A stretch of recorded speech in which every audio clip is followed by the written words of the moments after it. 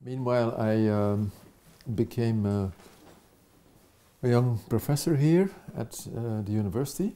The colleague, a very traditionalist colleague in the sense of historical anthropology, let's say, who was there before me, he died when I was almost out of a job as a researcher. That's, well, how it happens, of course. So they took me in as a part-time professor to begin with, and I continued part-time as a researcher. And afterwards, I mean, rather quickly I had to choose and either become full professor or stay a researcher and maybe drop the teaching. So I decided to become a full professor because I think I had a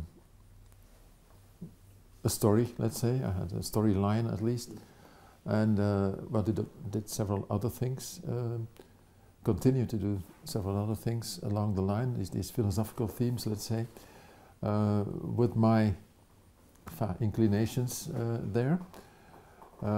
This meant, for example, that on coming back from the field even the first time, people started asking me, of course, from, yeah, is it still worth it to study these other cultures? Because at that time, 70s, 80s, people still believed, a lot of people, lay people still do, I think, but more informed people won't, but well, the general attitude was, you know, these cultures will die out. Before that time, in 40s, 50s, Boas, founding father, let's say, of American anthropology, had a similar idea. He thought that they would die out, and so we should study them as quickly as possible because before they would die out. Now we know that this is a fiction. This is not true. It will not happen. I mean, they change all the time, just like we change all the time. I mean, look at us. Me, for example, coming from Antwerp, being a filthy, small, provincial city at the time, and who had to boom because of big money, etc. And then you become a different person over time. I'm not becoming a millionaire, that's not my point, but I mean, things change, people change. We are Americanized in a certain sense. Every young person now has an iPhone or something which has them stand in a different way in the world, of course, than I would have done in my youth, let alone my parents or grandparents. So your own culture is also changing all the time. We eat Turkish, we eat whatever. And of course, our grandparents didn't do that. Now, have we become Turkish? No, but have we developed a taste for it? Yes, and you know. And the same happens with these other cultures. The same happened with humanity in general over so many years, so many generations, but we don't think that way, which was the beginning of my frustration there. We think as if everything started, everything serious, let's say, or definitive, the way it will go, it will be in the future, started with the Greek European thinking, and now we are at the forefront of that, and the rest of humanity will follow. Think about the UN and the organizations like UNDP and UNESCO even started after the Second World War. UNDP, for example, stopped thinking or stopped speaking about civilization and civilizing, which was the norm after, before the First World War. But of course, some people thought that this was maybe not a good example of civilized behavior, the Second World War, so they dropped this discourse and they started speaking until today about development. So these others, they had to be developed because we were developed this sort of idea on humanity.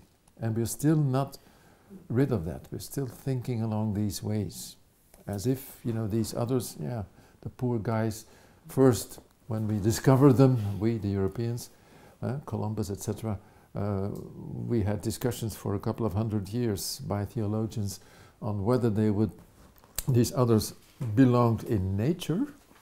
They were natural cultures, cultures of nature.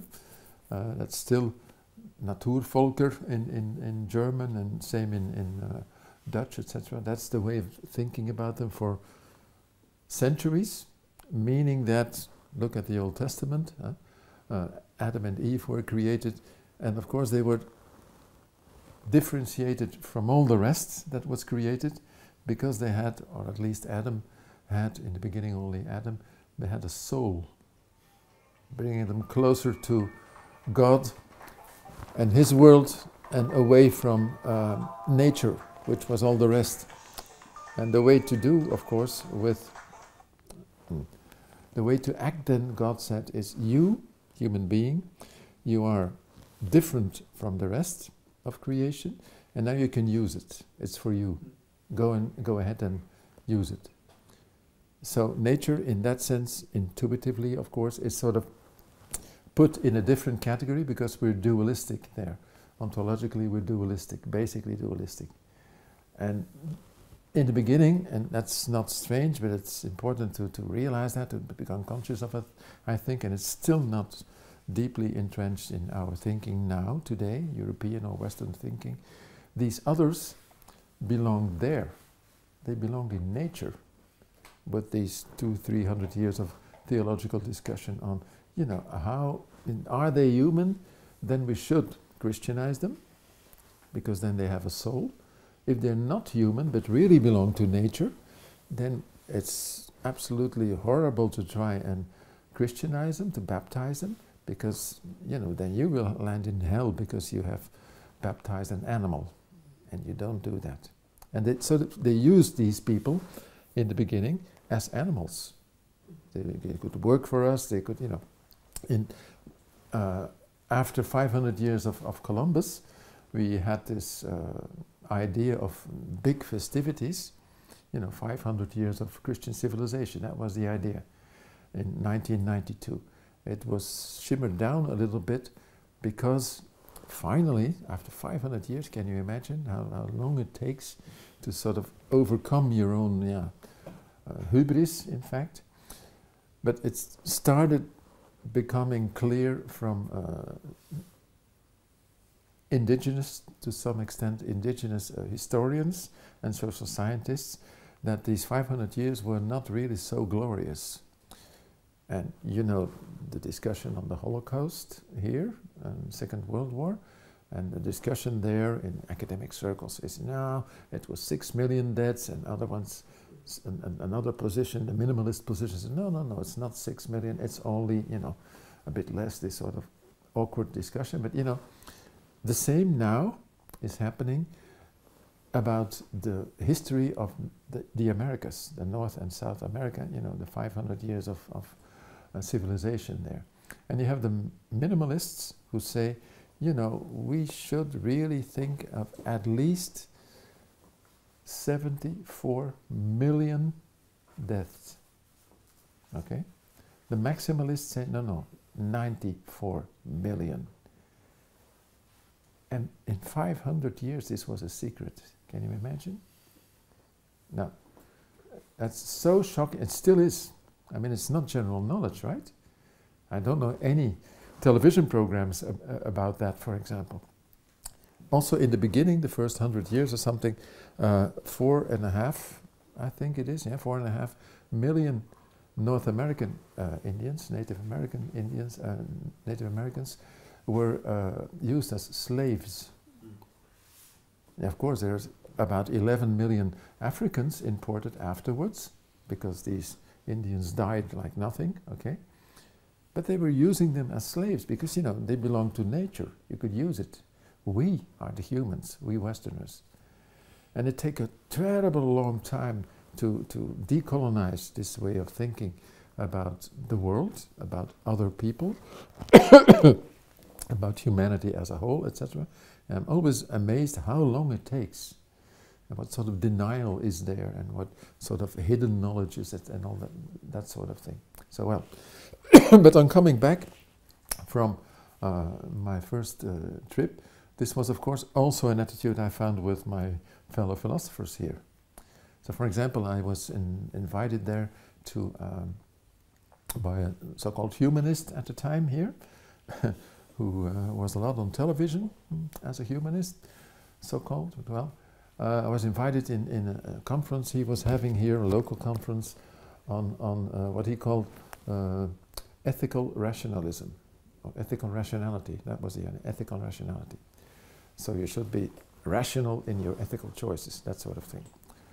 And my little piece said, well, you know, whatever you think of yourself, this is extremely one-sided. I didn't find, being trained as a moral scientist, of course, I was looking for discussing this with people whenever possible. I didn't find this let's say, culture or ethics of guilt that is so typical of our tradition. So you feel guilty, and you know you sinned in that sense. This whole notion, and then you can go and look for a compromise in order to overcome your guilt. A lot of our law system, of course, is along these lines. You can buy yourself out, so to speak. You can compensate. Look at what's happening with the colonial discussion and now, also how to compensate.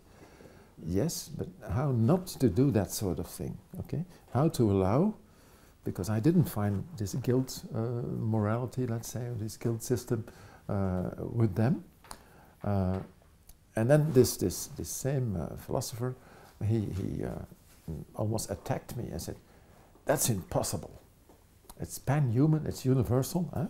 When you do something really wrong, and then his example was as Catholic as you can imagine, when you, for example, sleep with the woman of, you know, your best pal, that sort of thing, then you must feel guilt. I say, no, I'm sorry.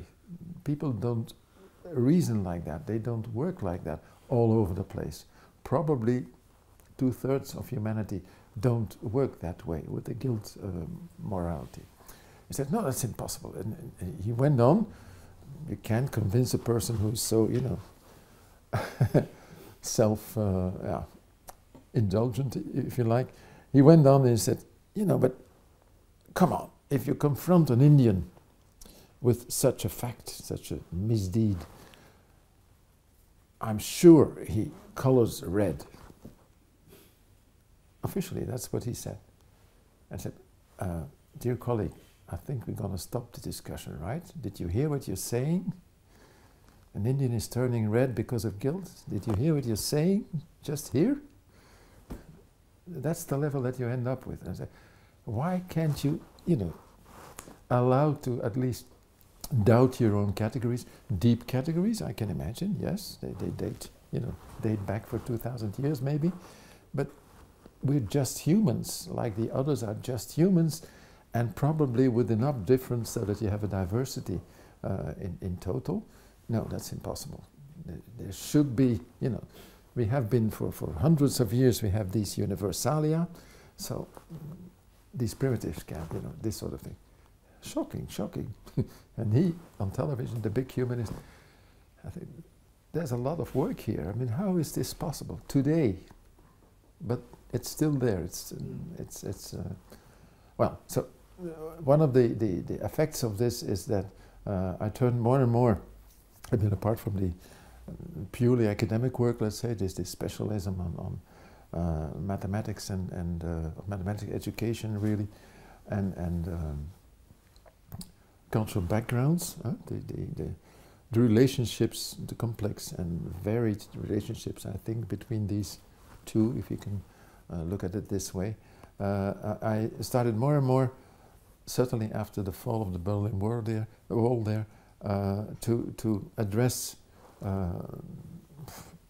societal issues, public issues, also because with the change, the international, maybe I have a feeling for that sort of thing, I don't know, but at least I thought that this was an important shift happening. The West claimed a new status. First, Fukuyama at that point in 1990 said, well, that's the end of history, we have won. So the Western view on the world is the view on the world once more, but now it's official because the main enemy, after the Second World War, of course, the main enemy is defeated, the Soviet Union is dismantled, it's okay, everybody will now become what we are. Very funny. And then you had immediately after him, from Harvard, the same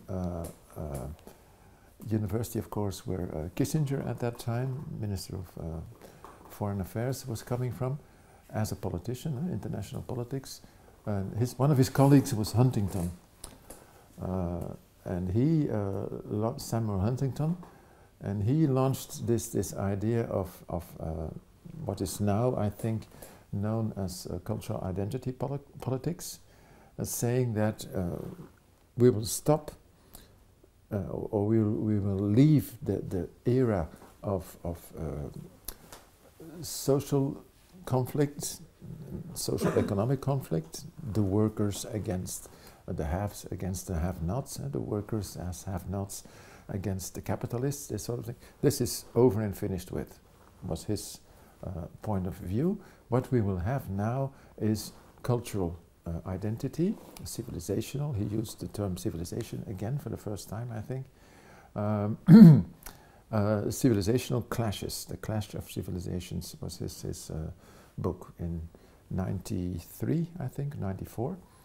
And so I decided, not on the basis of this book, because I was busy doing that, writing about this, I decided, well, I'm going to give back some of the insights that I think one can gain from at least some anthropological work, anthropological research. I'm going to try and translate this and give it back to my society, if you like. In this sense, I'm going to write some English and other language books on the one hand, continue to do that, but on the other hand, write in Dutch, let's say essays that are abordable by a somewhat larger public at least. So I started with Cultures Die Hard. That's the first book along this line, but I say yes, culture is important because the human being as such is not only, so I didn't formulate it that way in the beginning, but I would say that now with neoliberalism it's very clear, I think. I attach this to the Huntington line, this neoliberalism presents human beings as basically we are homo economicus. We are economic beings, economic agents, and that comes first. Clinton, it's the economy stupid, that sort of mentality. This, yes, economy is important, but it's a little bit like the discussion on management. It's important as a means to satisfy, in a convenient way, let's say, satisfy your needs. But already when you start thinking economically, and certainly within that management thinking and market thinking, etc., already you made a couple of choices, and very important choices. They come before that. And as a human being, you're more than only this organizer of how to satisfy your needs. You have religious, maybe mystical inclinations, you have aesthetics, you have social agreements and structures, etc. And you're all of that and much more. And not only economics, of course. But with neoliberalism, this was a very, very emphasis. Think of Thatcher. There's no such thing as society. That's quite a statement. It's saying, stop all these other dimensions of being a human being. We'll skip that and go for economics only. And then economics of the able individual. which is an extreme individualism, of course, an extreme new inequality. That's Piketty, the inequality with neoliberalism. The past 30 years, there's a new and very, very sharp inequality of a new elite.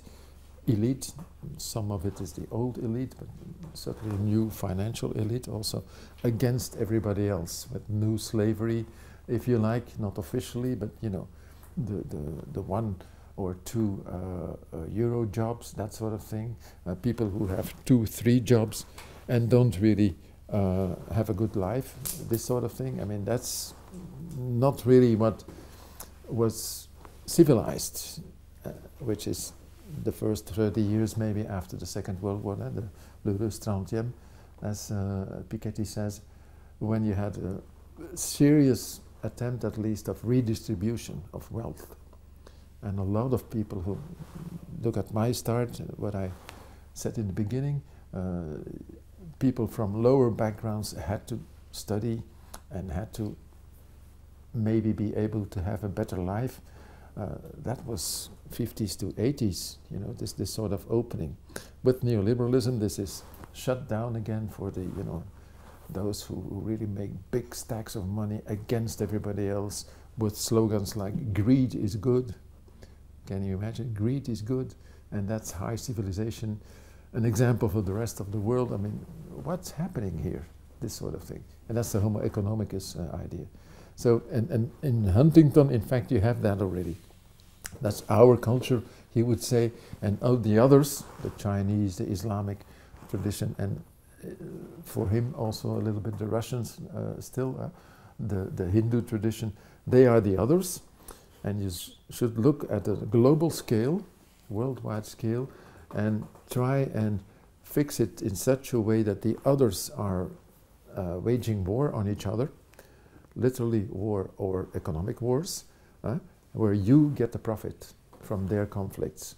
That's the model of international politics, of world view, thinking about the world according to Huntington, where he uses cultural identity, so our beautiful, unique cultural identity of the Homo economicus, in order to organize conflicts that may benefit for us, this sort of thing. Now, that's horrible. That's really horrible. But it's fashionable. Look at what we have been doing. Look at one war after the other for oil, mainly. Look at the Bush administrations, etc. Look at what it ended up in until now with Trump, and maybe the one who will come after him.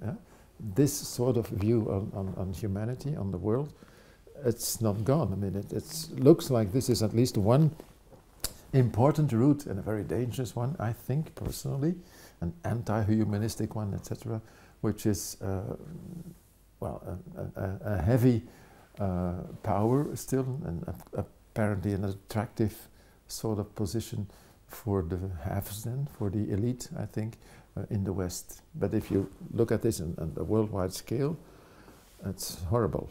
It promises really endless conflicts, endless more inequality, etc., etc. Okay. So that's why I started developing these essays on how the notion of culture and the way of patronizing and even forcefully sort of civilizing the others, etc., is wrong-headed, is stupid. You put all your money on one horse, in the famous metaphor, and this horse already is tired, I think. After 300 years of capitalism, it doesn't seem like this is going to solve a lot of problems.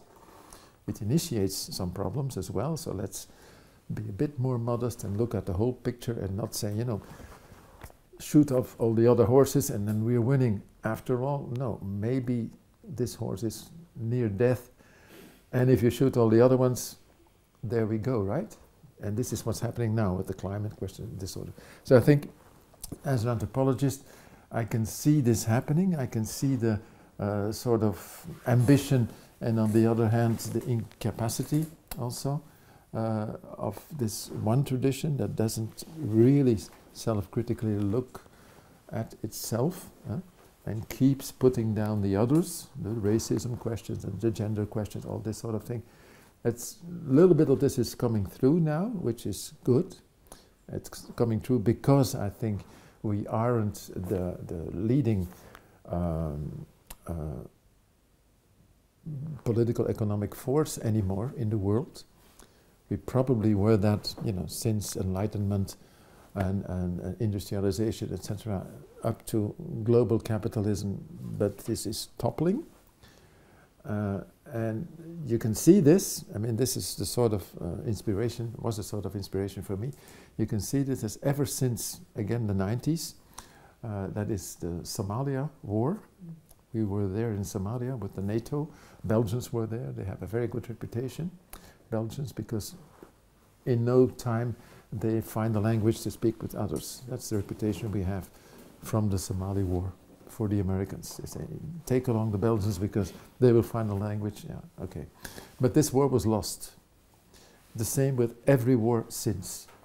That's 25 years, 30 years of lost wars by the West, being militarily the most important force in the world, but we can't manage to realize peace, to organize peace, which would benefit us.